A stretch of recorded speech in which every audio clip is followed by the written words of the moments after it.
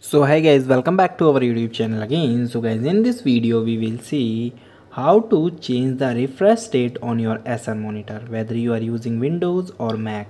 Okay, we will cover everything you need to know to and optimize your display setting for the better performance and visual experience.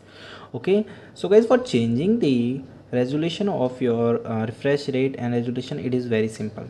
Okay, so guys, first of all you can just open and connect your monitor with PC. Okay, then you right click here and then you can go to the display setting.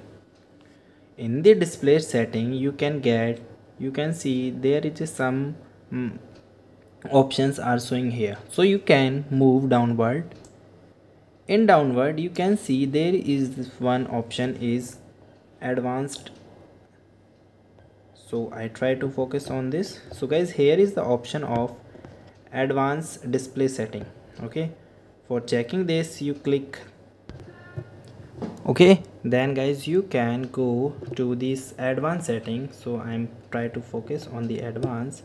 So guys, here you can see the advanced display setting. Okay, so you can click on this. Okay, then you can go in the another section.